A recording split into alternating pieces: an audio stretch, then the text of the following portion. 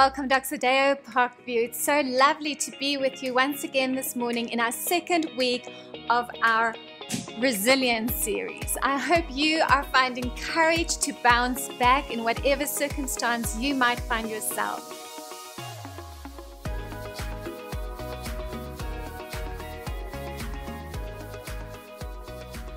We had such an amazing time on Wednesday with our resilience investment. The thing that stood out is that oftentimes we're closer to the brink of burnout than what we realize. Join us next Wednesday for amazing tools and wonderful inspiration on how to bounce back from difficult times. Now that you know what happened at Doxa Deo Parkview, let's take a look at what's happening in the family and watch this video from Doxa Deo Parkview.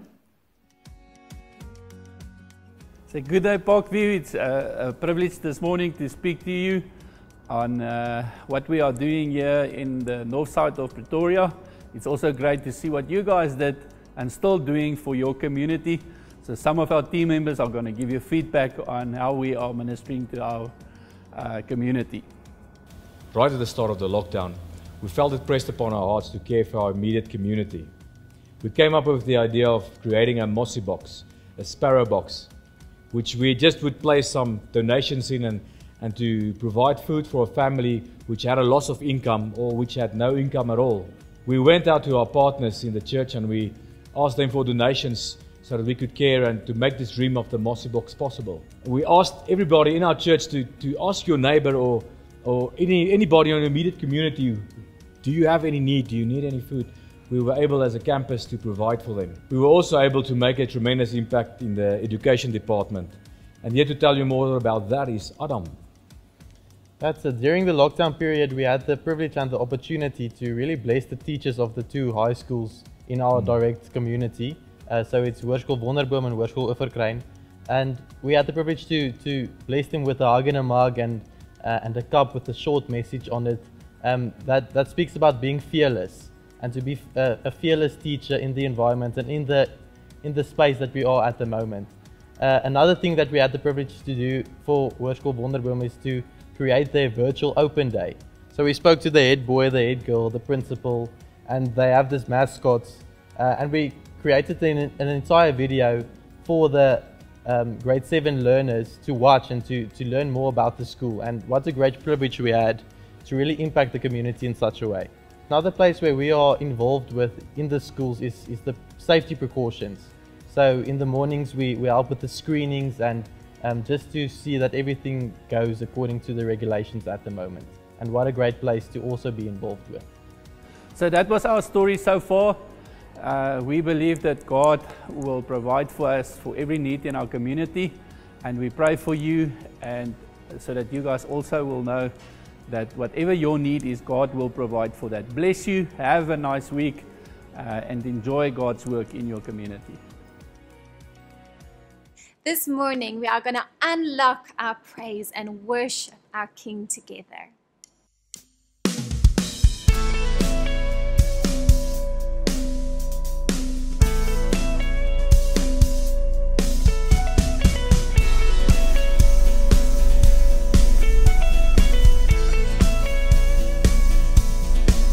I'm no longer bound to my shame. I'm no longer a slave to my pain. He lifted me up. Now I'm a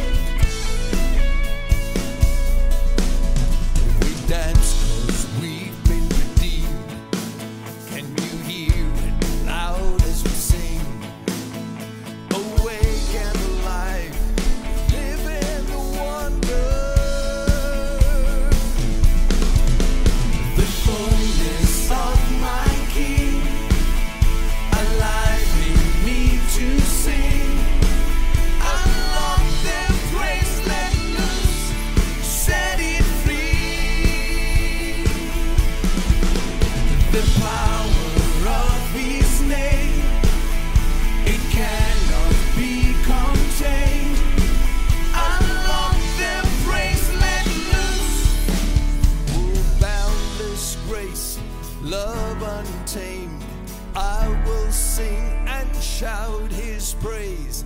Boundless grace, love untamed, I will sing and shout his praise. Boundless grace, love untamed, I will sing and shout his praise. Boundless grace, love untamed, I will sing and shout the fullness of my King, alive in me to sing.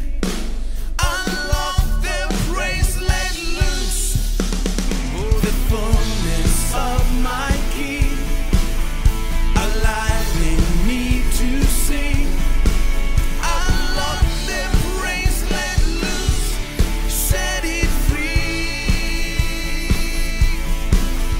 The power of his name, it cannot be contained.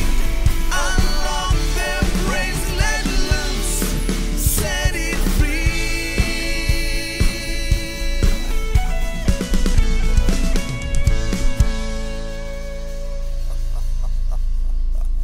Oh, yes, Lord, out of our hearts, we just bring you praise this morning. Lord Jesus, you're truly worthy of all praise, all honor, all glory. Lord, you tell us in your word that we need to guard our hearts because from our hearts flow the essence of life. So we bring our hearts before you this morning, Lord, and we pray that you would just speak into our hearts the truth that you want us to hear about who you are and what you're busy doing. We present our lives before you, Lord. Come and speak your truth.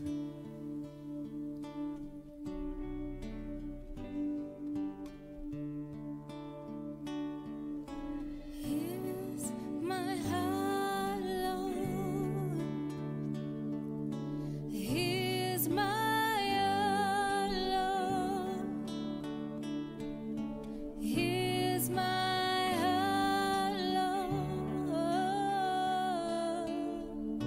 Speak what is true. Here's my heart, Lord. Here's my heart, Lord. Here's my heart, Lord.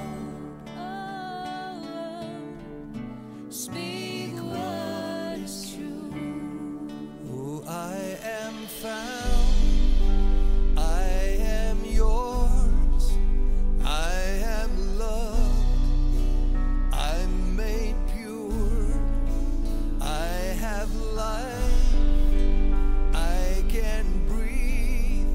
Oh, I am healed, I am free. So here's my heart, Lord. Here's my heart, Lord. Here's my heart, Lord. Speak what is true.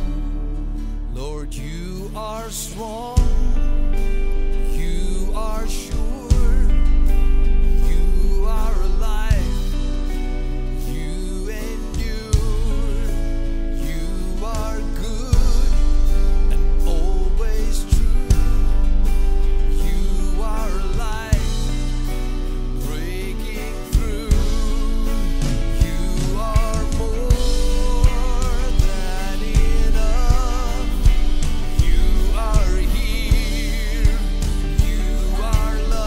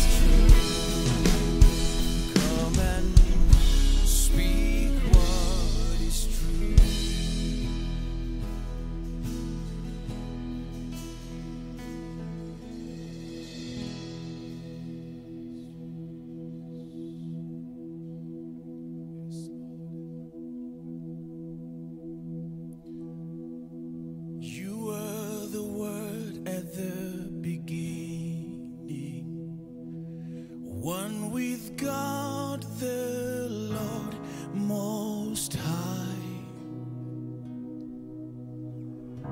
Your hidden glory in creation, now revealed in you are Christ. What a beautiful name it is. What a beautiful name it is. The name of Jesus Christ, my King. What a beautiful name it is. Nothing compares to this. What a beautiful name it is. The name of Jesus. Come on, let's sing. You didn't want heaven without us. Jesus, you brought heaven down. My sin was great, your love was greater. What could separate us now? What a wonderful name it is. What a wonderful name it is. The name of Jesus Christ, my King. What a wonderful name it is. Nothing compares to this. What a wonderful name it is. The name of Jesus. What a wonderful name it is. The name of Jesus.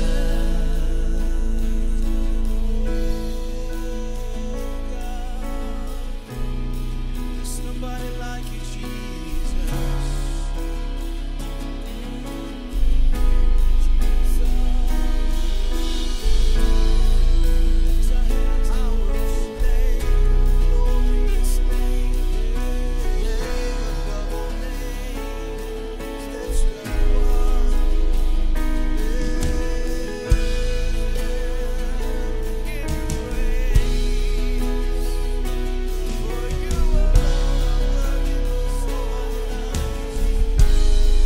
Oh, death could not hold you. The veil tore before you. You silenced the bones of death and grave.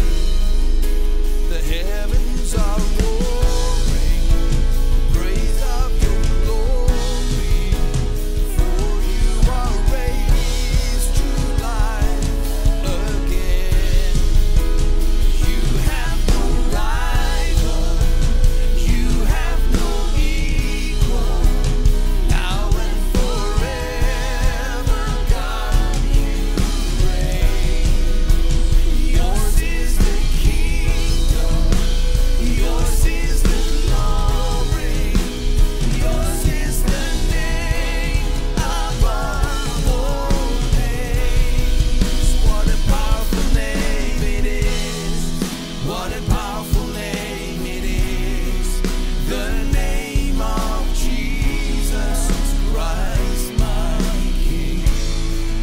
What a powerful name it is. Nothing can stand against. What a powerful name it is. The name of Jesus. Oh, yes, Lord. Powerful name, glorious name. We lift up your name, Lord Jesus. Oh, glorious name above all names. Ah, yes, Lord. Oh, you have no rival. You have no equal. Now and forever, God, you reign. Yours is the kingdom.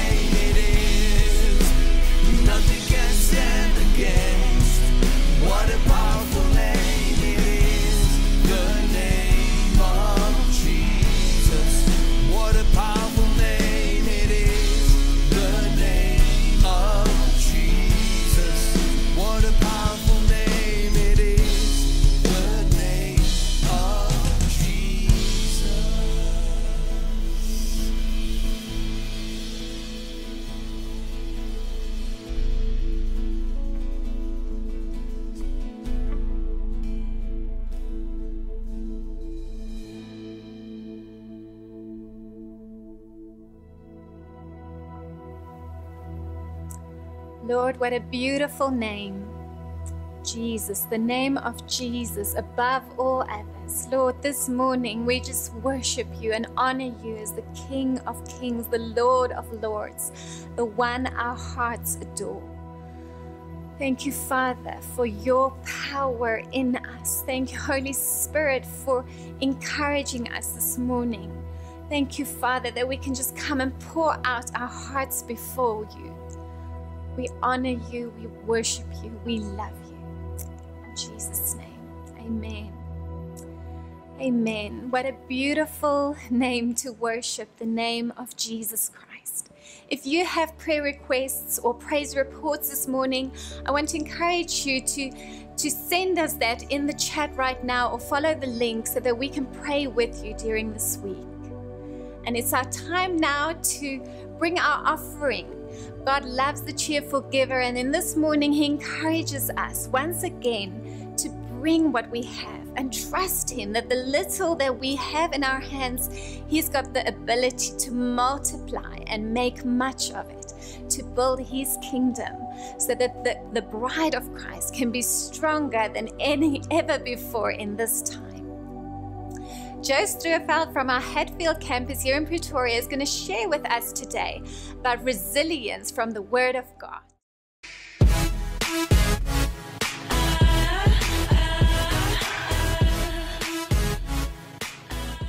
You are going to ruin your life and it's going to collapse with a mighty crash.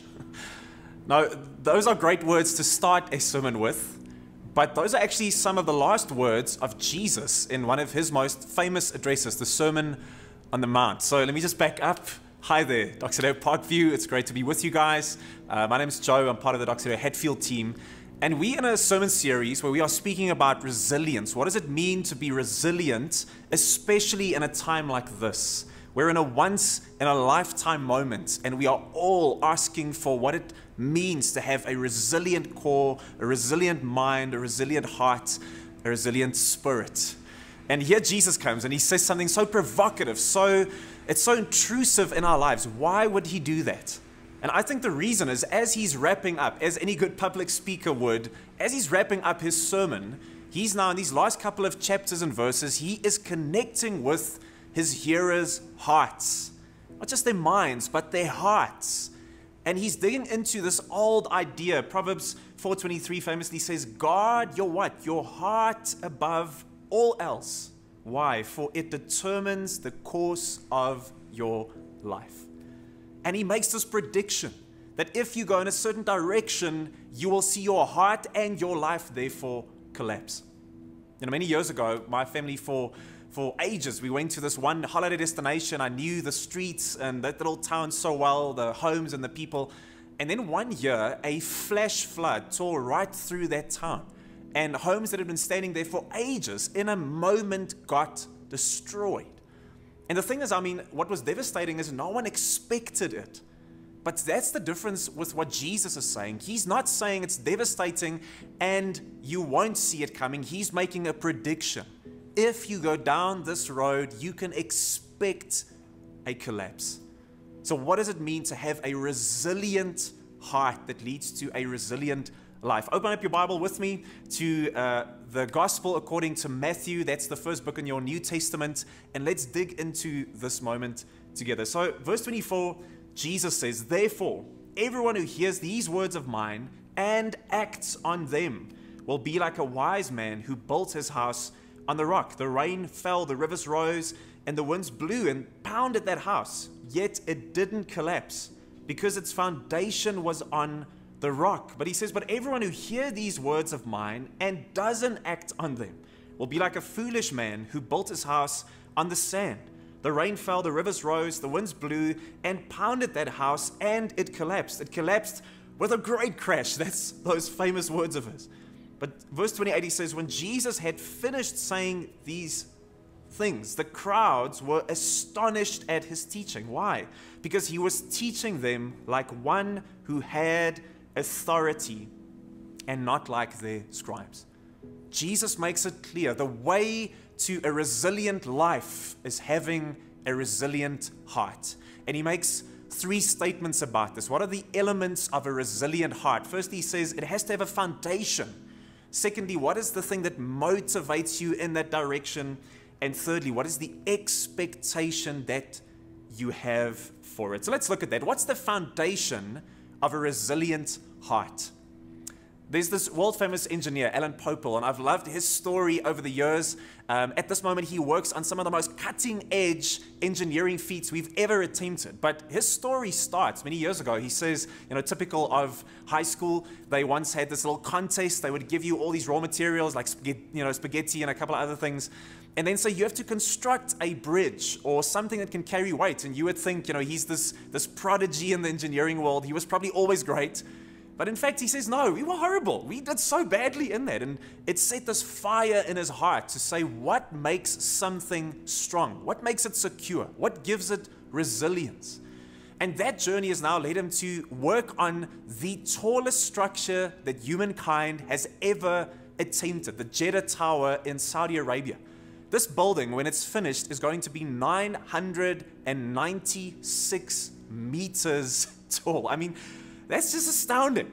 It's like 4 meters away from a kilometer, which, as a side note, just makes you think like, guys, come on, 4 meters, like do something. Put a little spire or a guy like holding a piece of spaghetti or something, I don't know, but get those last 4 meters. But the thing about this tower is the gravity weight of load that it has to carry is 860,000 tons.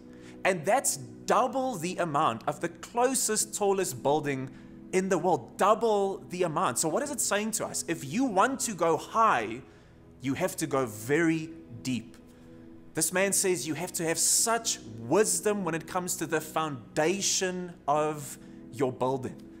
And listen to what Jesus says. Read with me in verse 24. He says, everyone who hears these words of mine and acts on them will be like a wise man who built on the rock. But he says, everyone who hears these words of mine and doesn't act on them, he says they will be like foolish people building on the sand. So in this little mini parable of Jesus, he's not making the distinction that some people are building and some people are not building. That some people are hearing and not hearing. No, he's saying that the only distinction is that some people are hearing and obeying. They are reacting, and some are not. So he's saying it's not that today some of us hearing this are building and some not. He's saying everyone is already building. Each of us are already building our lives on something, a conviction, a system, a belief. Each of us are building. The question is simply that Jesus is asking, what are you building on? And he says there are things that, and Jesus doesn't mince word. He's not afraid to empty a church and to offend people, because he says, guess what? You can be a fool in the way that you build. You can be foolish. And he says the way to do that is to build with things that have temporal value, to build on them, to make those things your foundation. So he's saying to build your life on a conviction like what matters most in life is money. What matters most in life is your career or your reputation or your sexuality or your esteem in the community or career success or family or adventure. He says if you build your life on that, you're a fool. Why? So in the Gospel according to Luke, and his parallel of the same story, he puts it like this. He says in verse 49, but the one who hears and does not act is like a man who built a house on the ground without a foundation. He's saying you can build your life with many good things, but none of those things were ever meant as the foundation of your life.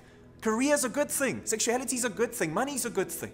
Health is a good thing, but they are not God things, Jesus says. They were never meant as foundations. You can have your house, the things you are building with. What has God given you that's good, that you should be building with? Luke is saying that thing, that house of yours can be actually your foundation. And when that happens, when the rain comes, and when those things are shaken in your life, man, as all of us have been and will continue to be shaken in this crazy, crazy COVID season, he says, when you are shaken like that, you will find yourself without a foundation.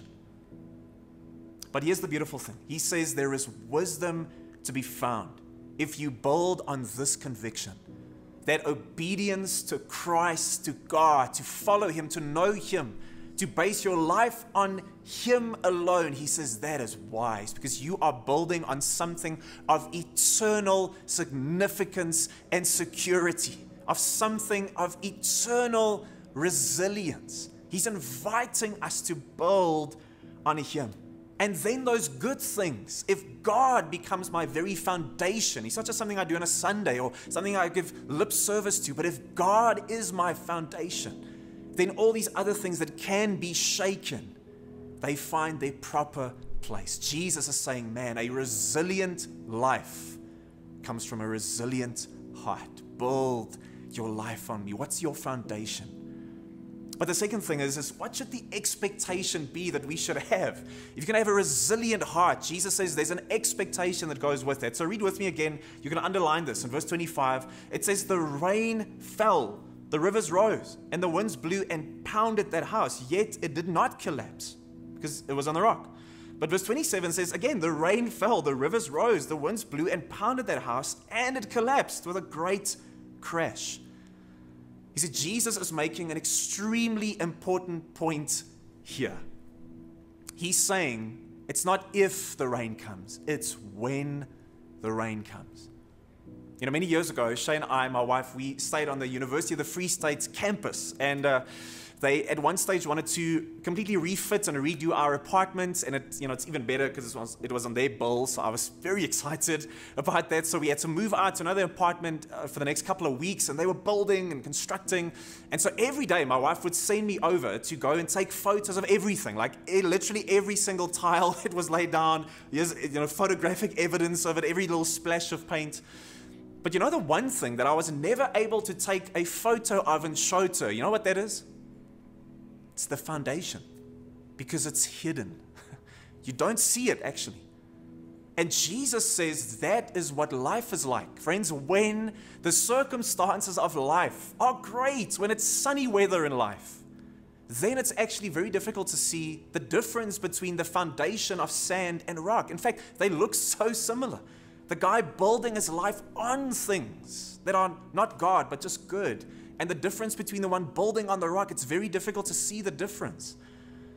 And in fact, I would say it's easier actually for the guy building on the sand, because the one saying, I want to honor God, know God, live for God, even in this incredibly difficult season, you have to take such great care with how you build. You have to have wisdom in how you build. But Jesus says it's not in the sunny days. It's not if, but when the rain comes, then the foundations are exposed. Friends, the rain will come.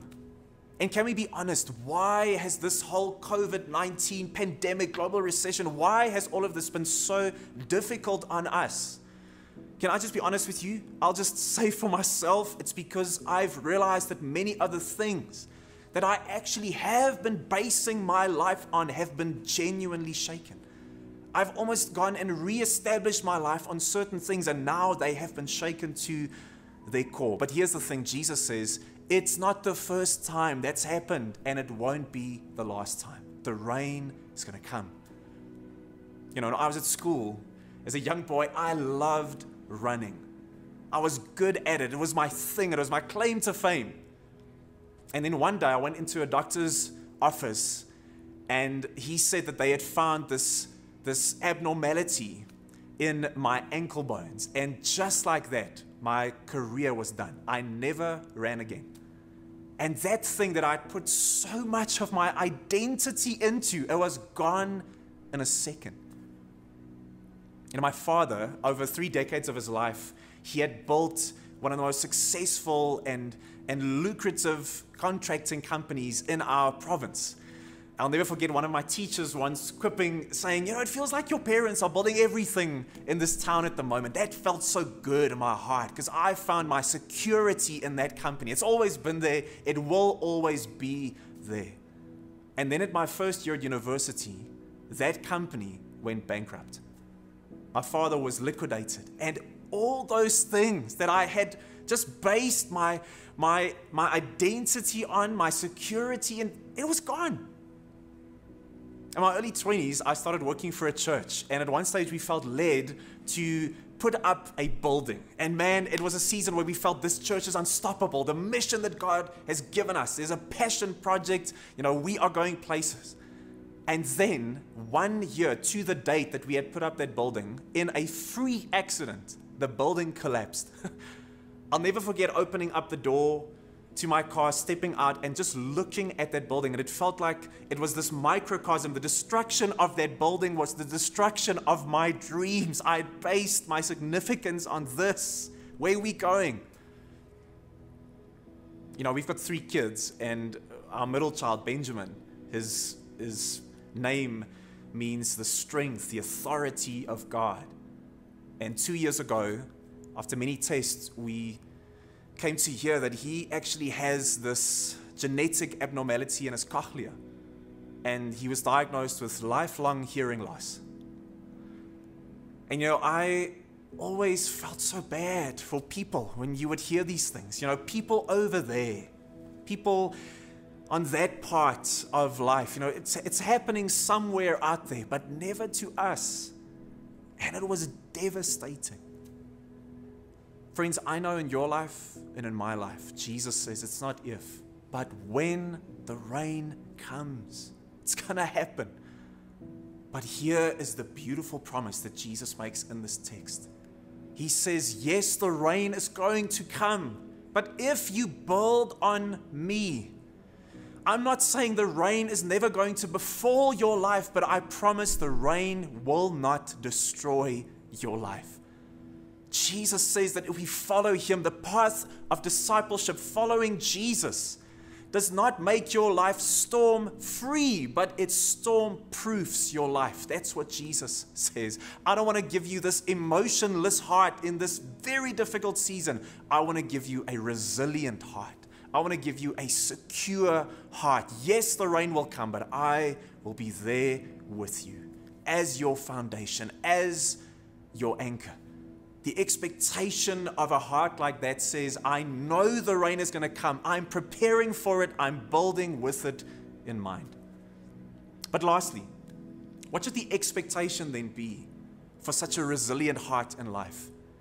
And the question is simply this, friends, why would we do this? Why would we build our lives on Christ? And listen to what it says. Read with me in verse 25 again. It says, the rain fell, the rivers rose, and the winds blew, and yet it collapsed. And here's the question. If I know that, why would I then make the choice to invest in Christ, in God, in obedience and love for him? And here's the answer. It's because our obedience, our love, our pursuit of God, of Jesus, is not based on some system or some religious practice, on some philosophy, but the invitation in this mini parable is that you should come and base your obedience, your following of me, your building on me, on this, on a person. He says, come and build your life, not on a system, build it on me. Build it on me, follow me. We do this because we have reverence for Christ. We have a passion for Christ. We have a love for Christ. We have a desire to know and to follow Christ. I love this, the end of this passage. It says, when Jesus had finished teaching and saying these things, the crowds were astonished at his teaching. Why? Because he was teaching them like one who had authority and not like their scribes. It was almost immediately apparent to the people hearing Jesus that he was not like the others with wisdom, with teaching, with technique. So many at the moment are telling us, in this season, this is what you need. Apply this, do this, chant this, pray this. It will help. But the people could see that Jesus was not a man with authority in his teaching, or, he was a man of great wisdom, but there was a weightiness in the man himself. There was an authority in the man himself. In fact, this moment's an example again. Most of the rabbis, the teachers in Jesus' time, they would always quote other rabbis. Rabbi so-and-so says this, but Jesus never did that. He would say, you have heard it said, but I say to you. The weightiness of this man invites us to base our lives on him.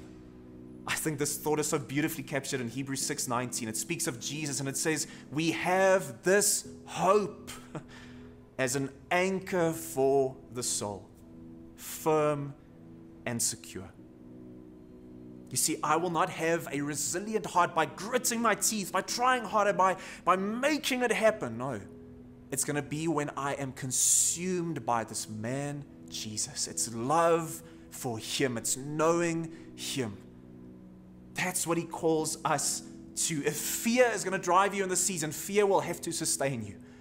If obligation is driving you, obligation will have to sustain you. But if the love and the grace and the truth that we find in this man is what captures me, it will hold me and sustain me.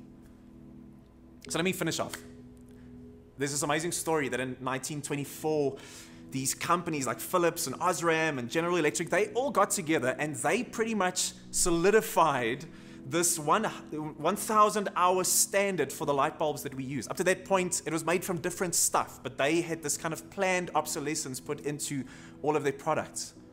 But there's an older generation of light bulb that, it's just made from different. It's cut from a different class. And one of these, world famous, it's found in a fire department garage in Livermore, California, and it's been active 24/7, 7 days a week since 1901. It's almost 120 years that this thing has been going. In fact, it's outlasted 3 webcams that has been now, just geared toward it. This thing just goes and goes and goes. It's got a strength, a resilience to it. And it reminds me, and let me leave you with this. Psalm 73:26 says, my flesh and my heart may fail, but God is the strength of my heart, my portion forever. In fact, that Greek or the Hebrew word for strength is the word rock. Yes, God, this season is so tough. It's so difficult. I've been rocked to my core. But you, God, are my rock forevermore. Jesus invites us and says, build your life on me, because a resilient heart will lead to a resilient life. Let me pray for you. Jesus, this morning, God, I pray just for every heart that can hear this voice, that the Holy Spirit would come and comfort them and bring them to a place of a deep conviction of what it means to build on Christ in this season and beyond.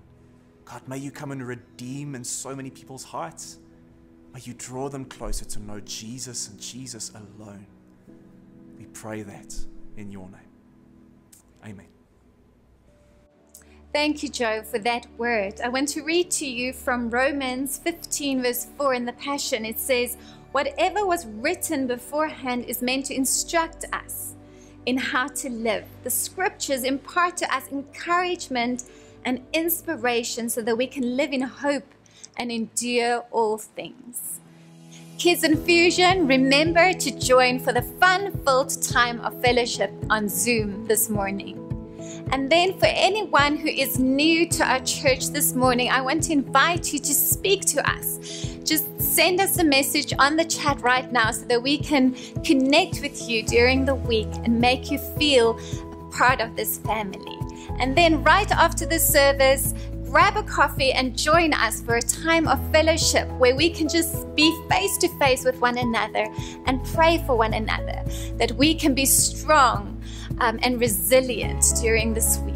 I want to leave you with the scripture from Romans 15, verse 13 that says, now may God, the inspiration and fountain of hope, fill you to overflowing with uncontainable joy and perfect peace as you trust in Him. And may the power of the Holy Spirit continually surround your life with His superabundance until you radiate with hope. Have a blessed week.